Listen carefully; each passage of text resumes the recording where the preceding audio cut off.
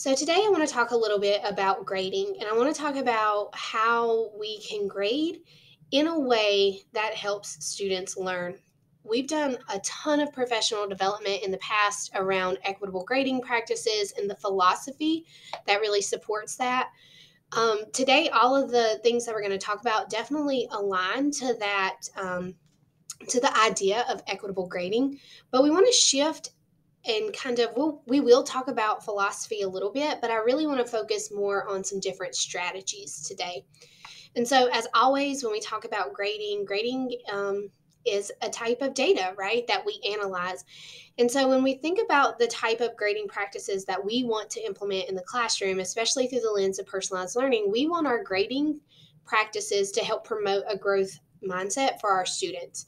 We want that our grading practices to help us be able to differentiate and personalize learning in the classroom. And we definitely want to try to ensure that what we do in the classroom around grading is equitable for all students.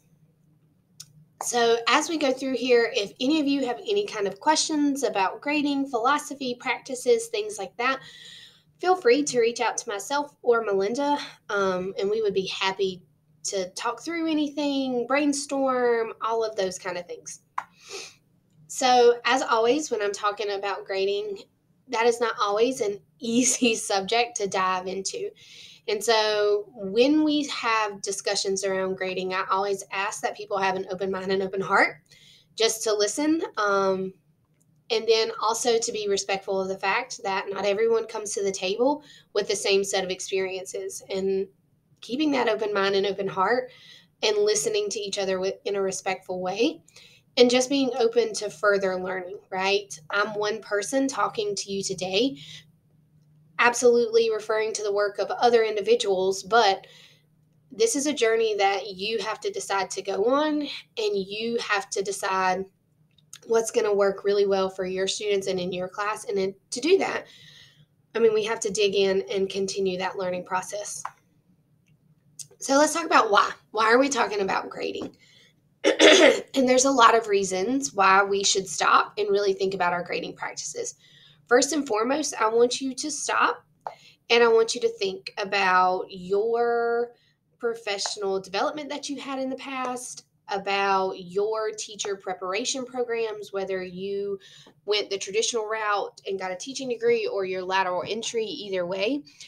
How many of those programs really did a good job of looking at grading as a whole, the history of it, why we do certain things, and best practices around grading? And I'm not just talking through the lens of assessment and how to build an assessment, but really grading practices and how we should grade students. Oftentimes, when I ask teachers this question, it is very rare that I get more than 25% of the teachers in the room that have had any kind of in depth training around grading.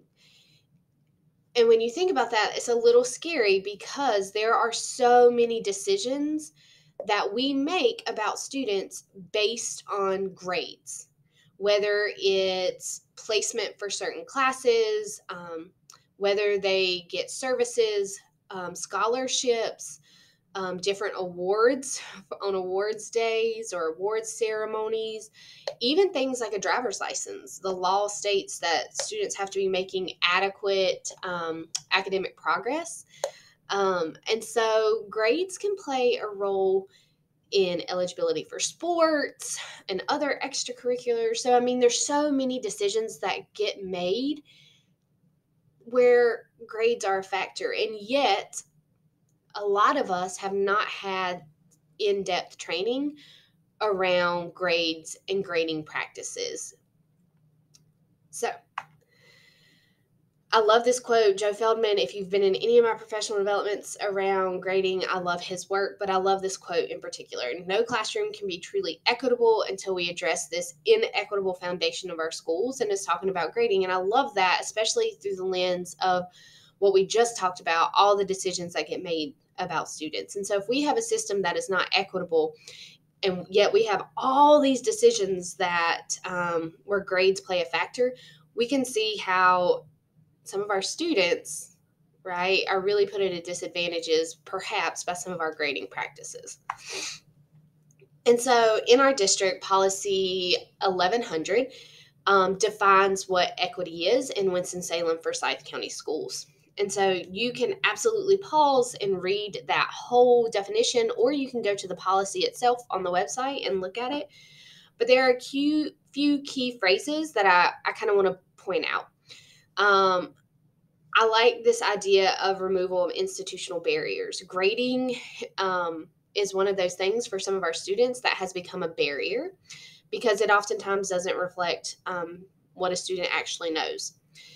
And I also want to bring to light and lift up this idea that students should benefit from all aspects of the learning environment. Well, grading is a part of the learning environment. And so if grading is a form of feedback, it's a point of data for us, students should still be able to benefit from that. But in a lot of places, we have turned grading into this very negative thing where we use it as a means to control behavior in a classroom.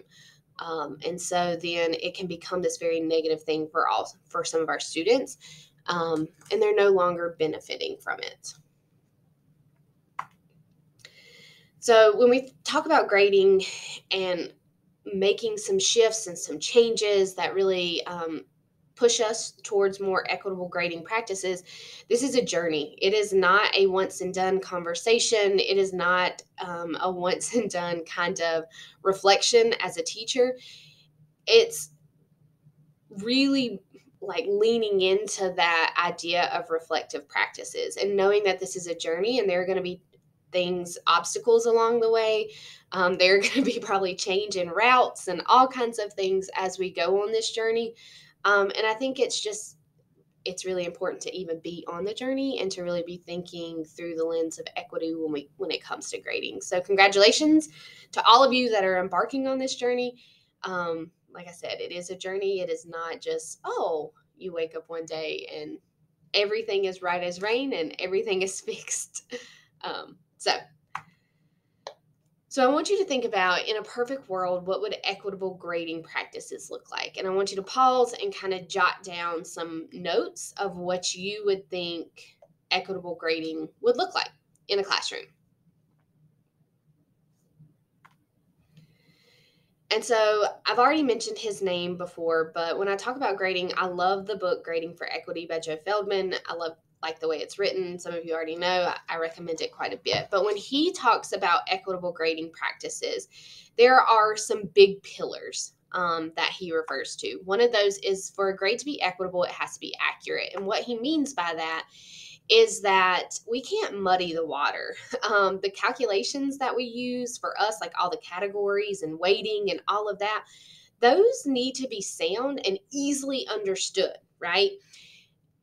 And so there's that part of it, right? That there's not this convoluted, crazy weighting system where you can barely figure it out, let alone a parent or a student.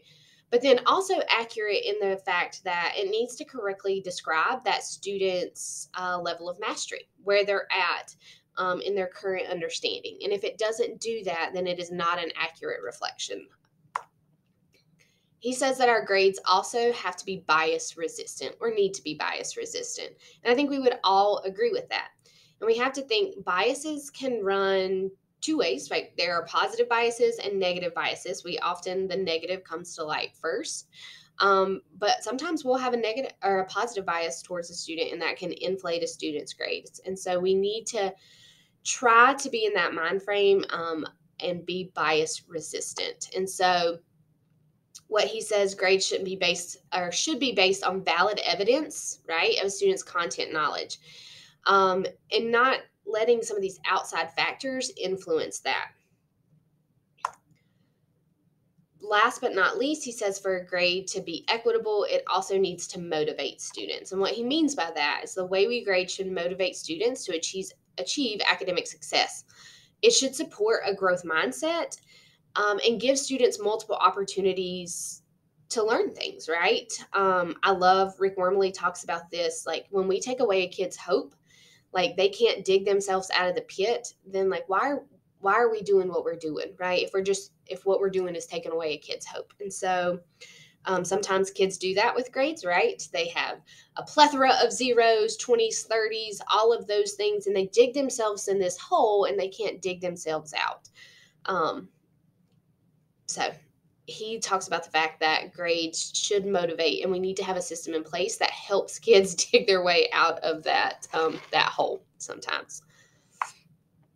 So I want to focus, let's take this step by step. And so we're going to look at each pillar and kind of think about what might be some strategies that would help us in our quest or our journey to attain that particular pillar. And there are way more strategies than we're going to address today. So just kind of keep that in the back of your mind. And so what would accurate grading look like in your class? And I want you to think about that. How do you ensure that a student's grades accurately reflect where they're at in their progression towards mastery, and also that they can figure that out? Like the calculations are okay. How do we do that?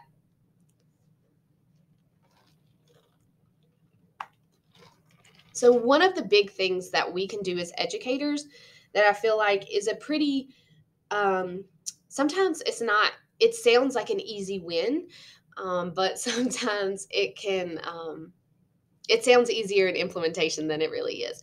But it's this elimination of grade fog. And what I mean by grade fog is using some of these non-academic factors in grading, which then really muddies the water, right? It really makes it difficult to tell what a student's level of mastery is.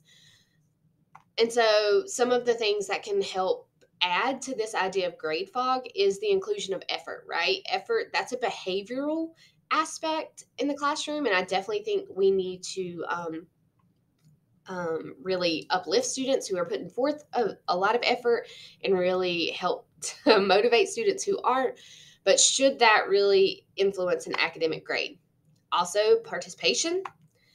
And then also thinking about the types of things that we grade. So I will talk from a middle school lens. We love our interactive notebooks, and oftentimes teachers will grade those. Here is an example of a checklist from an interactive notebook. This is something like I will not throw anyone under the bus but myself. And so this was a checklist that I used prior to, changing certain things.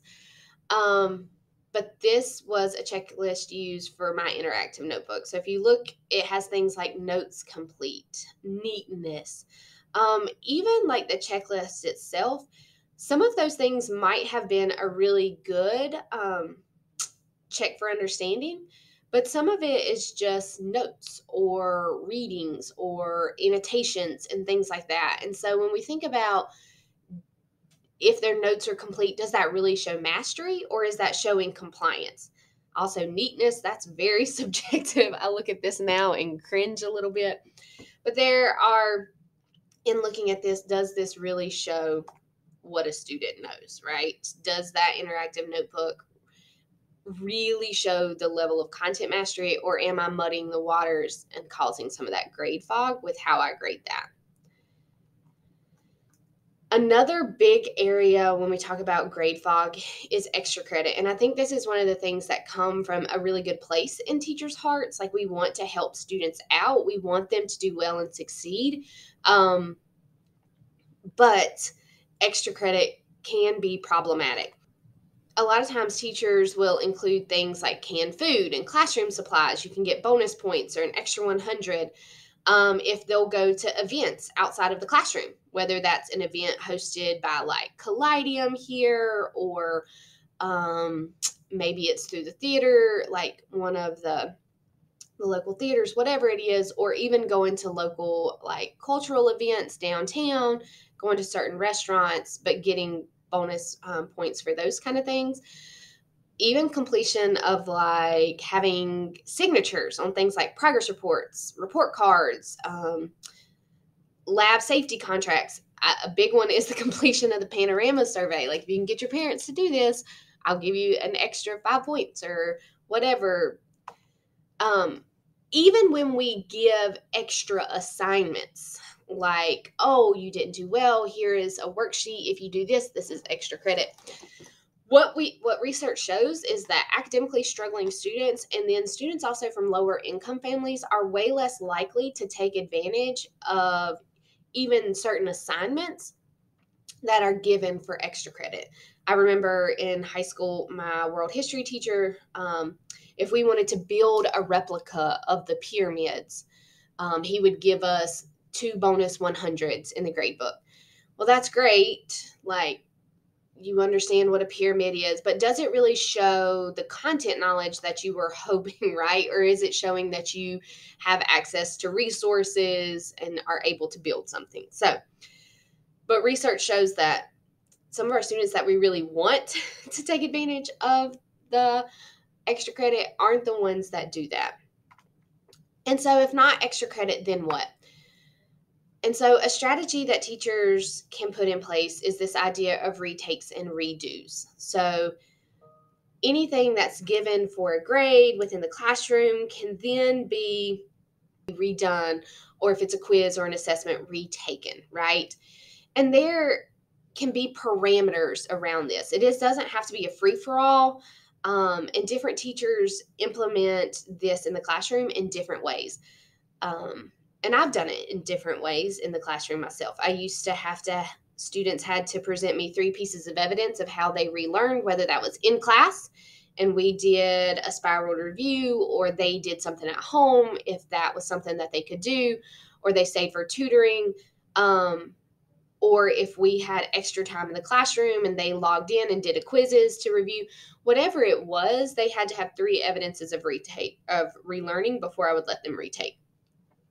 Not always had to be done outside of the class, could have been done in, but there are different ways that you can set this up in the classroom. It doesn't look the same for every teacher, but it's a strategy that we can utilize to help replace that idea of extra credit. So I want to pivot and let's talk a little bit about this idea of bias resistance in the classroom. And remember, we want valid evidences of a student's content knowledge. We want to try to mitigate any implicit bias we have as educators.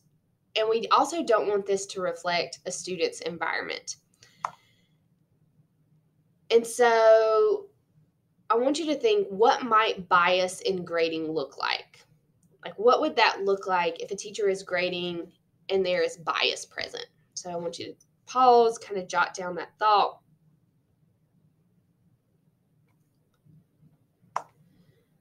And so I want to share a video with you. If you've been in some of my trainings before, I love this video. It's fantastic.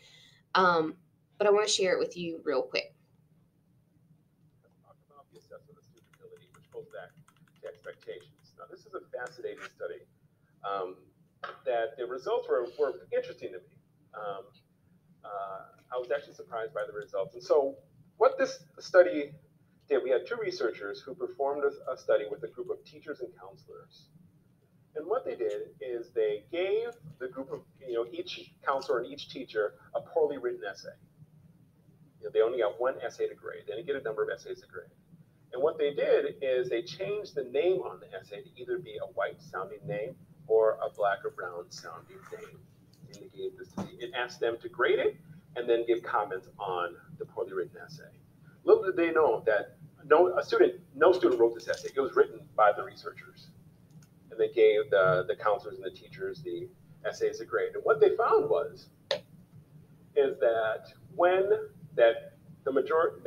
on average, when they thought the writer was white, they gave the essay a lower grade and a lot more comments. And when they thought the writer was black or brown, they gave the essay a higher grade and less comments. So what that tells us is that this is how low expectations manifest itself in the classroom. Because what this process, the results are showing us is that teachers have lower expectations for black and brown students. Like, this substandard work is the best you can do. So you deserve an A for this. But you white students, you can do better. So you get a C and you get more comments. So we can see that if this is something that's unconscious in a classroom and goes on over time, and it's widespread, the achievement gap is not by accident, it's by design. And so this was a very surprising study in that it's something that unless you study it and know the research, you will never ever look for it. But it could be at play in schools every day and in our classrooms. And that to me is probably, I mean, it's scary, right, to think about that. There was a similar study done with second grade work, very similar, where the work samples were exactly the same. The only difference were the names used, and they were chosen from a list of names that were used to indicate whether a student was white or if a student was black. And so you can see here on the left, Connor and Scott. Those were names that were used to indicate a white student, whereas Deshaun and Aaron were used to indicate a black student. Those are the only differences between this piece of work. Overwhelmingly, the piece of work on the left was graded higher than the piece of work on the right. And so again, a different result, right? But still shows that there is this bias in grading. And so this particular study, what they did was then they introduced a rubric.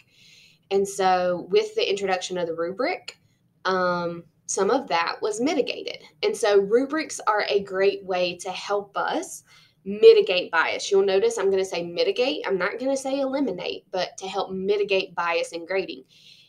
And it's not, sometimes it's so unconscious, especially when you're grading larger assignments, right? Like a big project or a written paper. You might be really, really tough on the first one, but you've graded so many that by the end, you are done. And so you don't grade it nearly as hard. So some of those things too, right? That's not necessarily a bias per se, but even the inconsistency in grading student work, or I mean, there's all kinds of things that could go into play there. And so a rubric can help with that. But even with rubrics, not all rubrics are created equal. I'm not throwing anyone under a bus but myself. But in 7th grade, we do a forces in motion unit. We did a big project. This, you'll see, there are 4 rubrics on one sheet of paper, and I would not even call this a rubric. Again, I'm not throwing anyone under a bus but myself. I use this in the classroom, right? Earlier I talked about grading is a journey. It is not a once and done conversation. So obviously I went on my own journey in this grading. But if you look at this, I did things like construction of car, materials, ability to move and roll. Data sheet, did you have that? Newton laws questions, like when we did the interview. Group evaluation, like they had to do a group evaluation because this was a group activity. And then a place for comments. And this is what I called a rubric. And so if you're thinking through the lens of standards and how I assess the standards, and thinking through the lens of grade fog, there's a lot of that going around here. Like, not the best example of what a rubric should be. And so then after working with some of our instructional leaders in the building and things like that, if I look here, I changed this. And so then you'll see now, as opposed to that little checklist, I have my standards here. I have descriptors of what students need for a level 3, 2, and 1. And then their standards total. However, some of those things that I still, as a science teacher, I want students to be able to do, like presentation of evidence, collaboration with groups, those are great soft skills that we need. Data collection. There is still a place for me to report that, but I keep the academic and then my soft skills separate. And my soft skills are things I'm going to communicate to my students, but I'm not going to let it influence the academic grade from up above. And so you'll see there is quite a big difference from that first example to this example. And so as we're creating rubrics, not all rubrics are created the same. So thinking about content or skills versus soft skills, and really separating those out and being mindful with that idea of grade fog. what does the standard say they need to know? And not that the soft skills that you want students to exhibit aren't important. Absolutely communicate that, but let's not let it affect the academic grade. Share the rubric with students. Taking time to teach students how to read that rubric and show exemplars.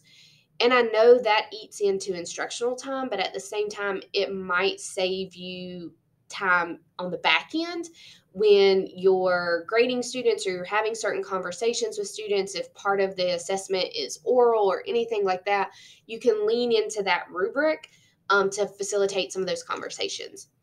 Have students practice using the rubric and then making sure it's written in student-friendly language so that they get it. They know what's being asked of them. One other idea when thinking about bias resistance and how to do that in the classroom, sometimes just seeing a student name, we have certain thoughts about certain students or certain preconceived notions or ideas. And so blind grading is another way that we could help to mitigate some of that bias that may exist in grading. And so certain tech tools will definitely allow you to do that. Classkick has a blind grading option. So does SpeedGrader, and Canvas will also allow you to hide names so that you're not being influenced by seeing that student's name there. If they're turning in something tangible, you can always randomly assign numbers and just have the number on there, or have students put their name on the back so it's not the first thing that you see. I mean, there are all kinds of ways to implement this, but blind grading is another way that you can kind of see, are they really meeting the standard? Or am I letting what I know about this student influence the way that I grade them? So let's shift gears a little bit, and we're going to talk about this idea of motivation. Now, some of the strategies we've already talked about, like retakes and redos, I could put here as well, because allowing students multiple opportunities and eliminating some of that anxiety if they don't do well the first time can be very motivating for students, right? And so when we think about motivation as a whole, right, there's been so much research done just around motivation. I love to reference the work of Daniel Pink, and he has some different factors that can help increase intrinsic motivation.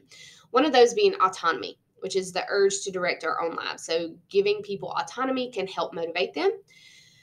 Mastery, the desire to get better at something that matters. And I think that really, ties into what we're talking about today. But if someone feels they can master something, that can help increase that intrinsic motivation. And then purpose, the yearning to do what we do in the service of something larger than ourselves. Daniel Pink says any one of these can help create intrinsic motivation.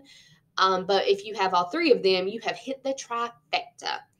And so when we think through the lens of grading, right, if I teach one day, I allow them to practice the next day, and then I assess, and it might not be quite that linear. I get that, and then I assess them and they don't do well, and then the next day I move on.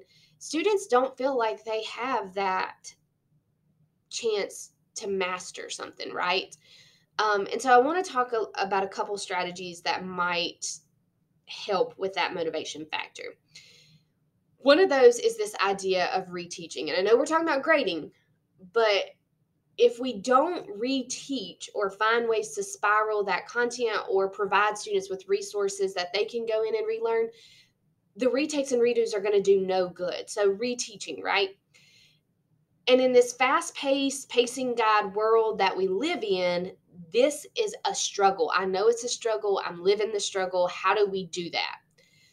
And so one of the things that I've seen some teachers do is this: they pick a day and they'll call it like Throwback Thursday or Flashback Fridays. And they will use that day, either the whole class or part of the class, to either where students are individually going back and relearning, teachers might be pulling small groups, or as a whole class, the teacher does a small mini review, spiral review of a concept. And so, yes, we have this pacing guide we have to follow, but picking a day where we really look at the data and then go back and reteach some of that content that students may not have gotten.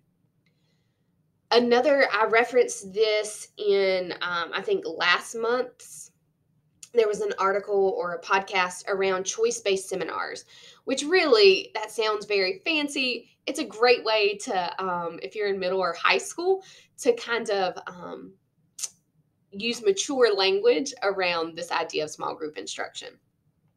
And so I love this idea. It's something that I'm going to try in the classroom this year with my students.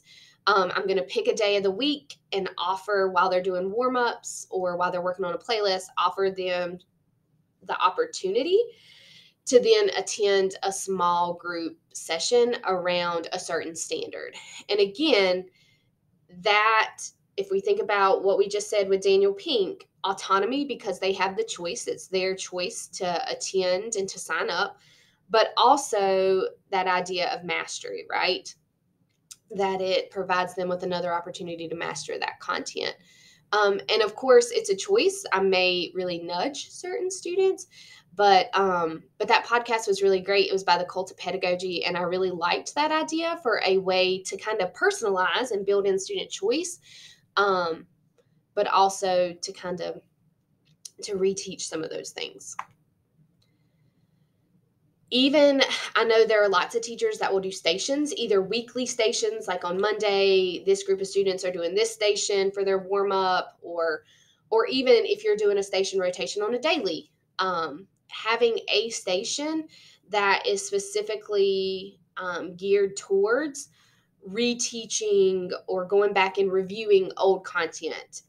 And it's not that you necessarily have to recreate the wheel. Pull things you've used before. Reuse old playlists, old videos. Use some of the district resources that we have and pull those things to then have students go back and review and relearn. You could even leverage things like your warm-ups or homework, right? And giving differentiated warm-ups. Not everybody has to do the same warm-up, right? Or giving differentiated homework to help reteach. And I think that for me goes to that purpose when we talk, not only the mastery, when we talk about Daniel Pink's like drivers for motivation, but also the purpose, right? The purpose for homework, everybody's not doing the same homework now. I'm really doing something that is supposed to help me in my journey and my learning. And it can become a little more personal for that student. As always, we have a ton of grading resources out there. There are lots of individuals who have done lots of research around grading. And so I will share this link. It is embedded in the slide deck. But this is a running document. As people send me things, as I come across things, I add and update this resource. And so there's all kinds of things, book recommendations, YouTube videos. There are all types of things embedded within this document that are there for you. Again, as you start this journey, so there were several different strategies: elimination of grade fog, elimination of extra credit, and in its place, retakes, redos, blind grading, the use of rubrics, but really thinking about how we design those rubrics, and then different strategies for reteaching so that those retakes and redos really fulfill the purpose, right? Things like flashback Fridays, throwback Thursdays, choice seminars, differentiated homework or warm-ups to help reteach and spiral. If you have questions or you want to brainstorm different ways to utilize some of that, you want feedback on a rubric that you've created to help grade, you have suggestions for different strategies to put in place in the classroom to help grading be more equitable and to support student learning, please reach out to us. Myself and Melinda, we are here to help. We are here as supports for you all. And then if you need a sounding board or you need, we're happy to share any ideas that you have as well with the larger group.